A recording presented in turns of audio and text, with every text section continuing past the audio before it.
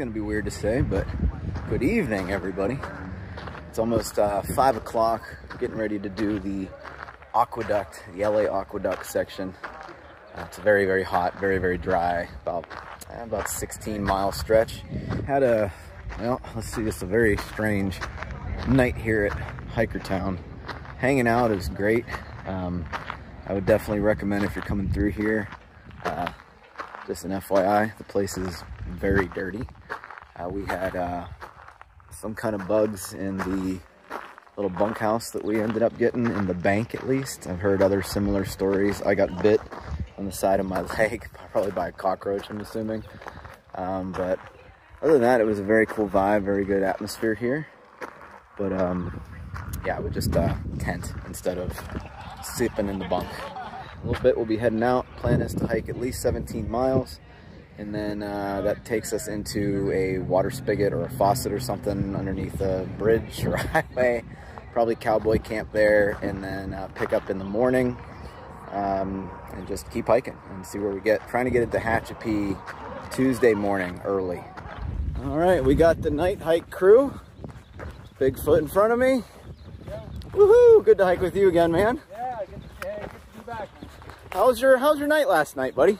I was doing all right, but I think you had a more troublesome night than I did. Yeah, getting bit by whatever I got bit by. See, Bigfoot has a sleeping bag, so he never really touched the mattress, but... And behind me, High Five is back. Welcome back, High Five. What's up, everybody? How you been, dude? I've been really good. Yeah. Nice to catch back up to you guys. Heck yeah. Excuse me, you caught... Yes. Yeah, I caught you, and then you went into town, and you caught back up with us. Yeah. LA Aqueduct. It's gonna be interesting. Oh. There it is, the LA Aqueduct. Not at all how I had pictured things. Holy cow. That's quite incredible, actually. Wow.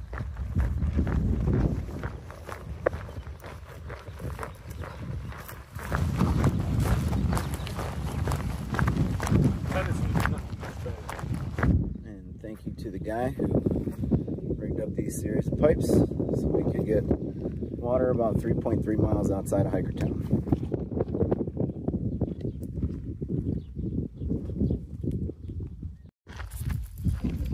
That's number 6.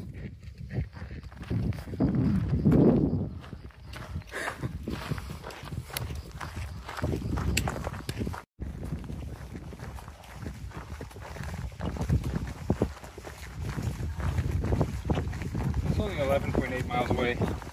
That's not too bad.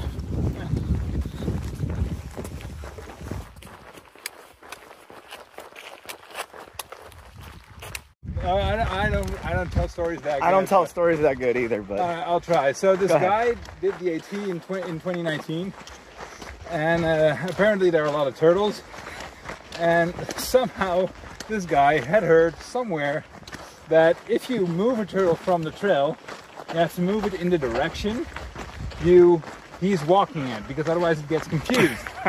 So being a good fucking Samaritan, he grabs the turtle and puts it about, I don't know, just off trail in the same direction, but right next to a fucking cliff. And the turtle takes a step and boing, boing, boing, boing. No. He just drops off the cliff. And the way he told it, man, like there was this hollow shell kind of sound, like just booming away. He said he felt so bad too, because he was just trying to help out.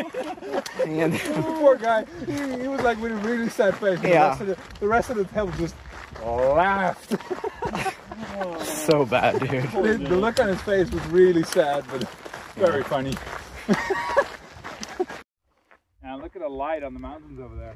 Yeah, this is gonna be a good night hike. Take these off, perfect. It's nice and calm, no wind. Almost time for glow sticks. Yeah. Yeah, but the little light that goes still over. Oh wow, yeah, look at that. Yeah, we got our glow sticks ready. Everybody that left kind of got them tonight. Man, is that pretty. Look at that. Cool. Wow. About to head to a rave, guys. It's about 8 o'clock. Absolutely beautiful out here too. Look at that.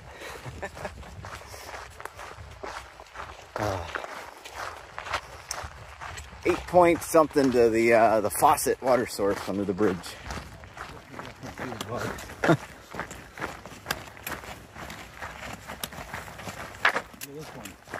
Yeah. Cool. Jeez. Too many ants there. All right. Well, got just a tad over 3 miles left until this faucet. The lack of sleep's catching up to me from last night with all the bed bugs or whatever the heck they were. I think it was like just a regular bug, to be honest with you, just biting me. I'm tired.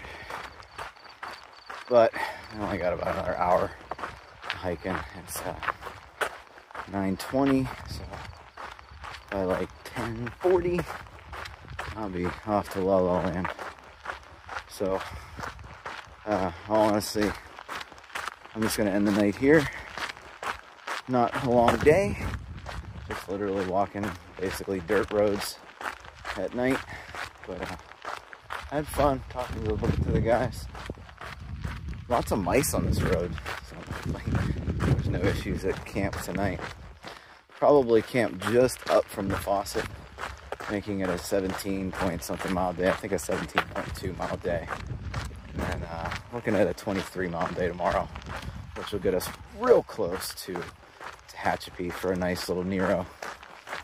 I already got the hotel booked, so it's gonna be nice. I need to do some stretching.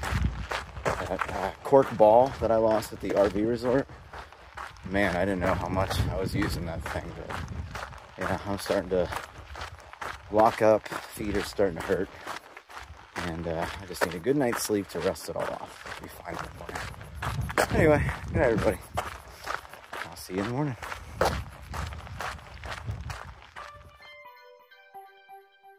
Hey, good morning, everybody. Hi there. And this guy should look familiar. Right time, doing trail magic for us again here at the wind farm, which where we camped out last night. But hey, man, I appreciate you. Thank you so much, dude. You got it, man. Solid. Thanks, man. You got it. Hey, guys, keep it up. One foot in front of the other. Heck yeah, fella. Spread those smiles.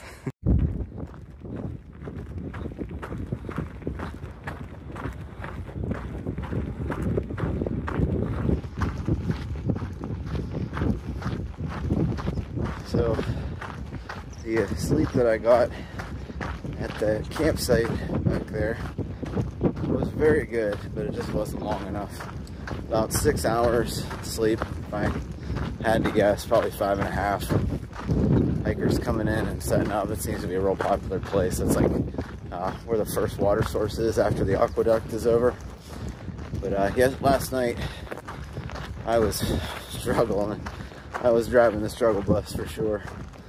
My feet hurt so bad from walking the roads. We didn't recover in hiker town really at all. At least I didn't.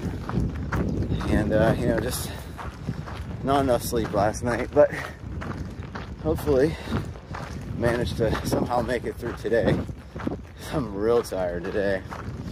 I don't know how, but we got 23 hopefully miles. Puts us 8 miles away from Tehachapi. Sounds like so far away right now. It's rough when you don't have enough time to recover, you know? We also got to go up 2,300 feet or 2,500 feet today. So yeah, it should be a nice long day. It wasn't supposed to be as hot as it was yesterday, but it's already feeling like a scorcher with a long water carry. And then knowing we have a town stop tomorrow, I'm still carrying about 3 days of food just so I can save money on groceries. I'm beat, man. I'll be completely honest. I am wiped out, man. Of course, tonight, get a good night's sleep, and tomorrow, have a better night's sleep, so.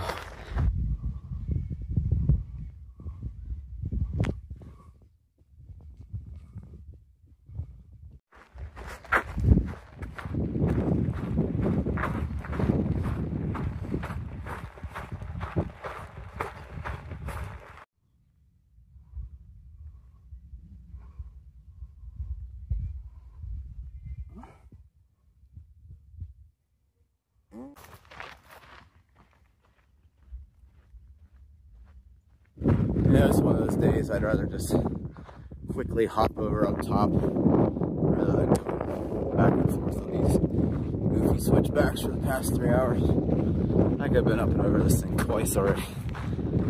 But I think the reason why I'm frustrated today, a little rant for you, you know? It's not in this section, but a lot of the trail is like this real loose sand going uphill, and a lot of it has been on the sides right here. I'm falling off because I'm tired and carrying 3 liters of water, so I'm just like sliding off. Man, I can't wait to get to the top of this thing. I am super frustrated right now. All right, that was a little rant. Thanks for sitting through that. Now I'm gonna turn you guys back on at the top. Could that be trail magic? As for now, I would love there to be as much snow as possible, because the more snow, the less chance for wildfires. Yeah. So I don't mind the snow. It's so nice that those water caches are there. Like, I only drank 1 liter in anticipation of going all the way to camp today, but you know, when you can sit at a cache, know that it's there, and you just drink 2.5 liters of water without having to worry about your storage. And then, you know, we are carrying 3 liters again to camp. It's definitely hot.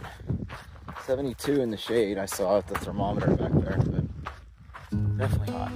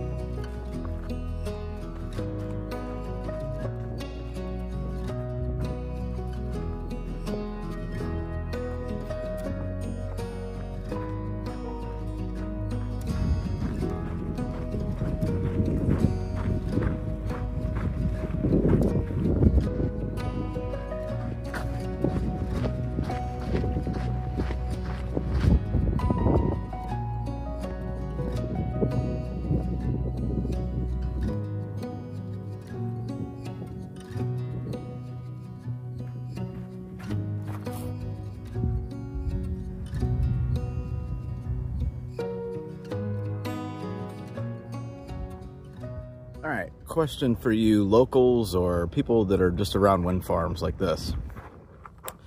The fans that aren't moving, are they broke? Do they just need maintenance? Or are they off for some reason? Like they've filled up their, I don't know, whatever, or quota for the day or something like that. I don't know. Let me know. We don't know out here. Bigfoot and High Five may have been talking about it. We're not sure, but we're curious. Let us know in the comments. Also, while you're down there, thumbs up and share for the stupid YouTube algorithm. Thank ya.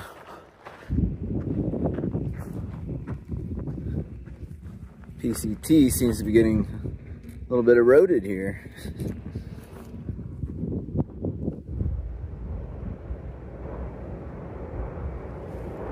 Almost 7 o'clock. Got here about 5:30 or so. Ran up to get some trail magic from a dude named Magic Man. It's my first time meeting him, and it's Bigfoot's 3rd time. Yeah, 3rd. Yeah. 3rd time. So he gets a sticker after you visit. After you see him once, you get a sticker. So he's got 2 stickers now because he's special. I got 3. Oh, you got 3 now? I got 3 now. You've seen him 4 times? No. You got the sticker the first time. Oh, I didn't get my sticker. Oh, yeah. Aw. Oh, I don't want a sticker. It's fine. But camping out here. Plan is to go to sleep as soon as possible. We're both just so tired. Looking forward to town stop tomorrow. Ended up doing 40 miles almost in 24 hours. Pretty good. Having some Packet Gourmet Texas State Fair chili. Never had it. It's gonna be delicious. And tomorrow we're gonna wake up at like 4 in the morning. I don't want to do 4 in the morning either. And we're gonna do 8.5 miles because we got a free bus that will pick us up at the Highway 58 junction of, what's the road? Cameron Pass. Cameron Pass. To bring us into town, and hopefully we can get a ride back too at some point. But That would be good. staying in a private room, Marriott or Farfield Inn or whatever, seems okay based on all the other hotels. And nobody's gonna be snoring. And man, gonna have a great night there. Probably take like 12 showers because I am dirty. I'm terrible. And I stink. Oh my God, I smell like ammonia right now. But yeah, laundry on site, so real nice, chill day. We're gonna do a breakfast, a lunch, and a dinner, at least, while we're in the town. And then a breakfast and a lunch the next day. They put that, and a breakfast and a lunch the next day too.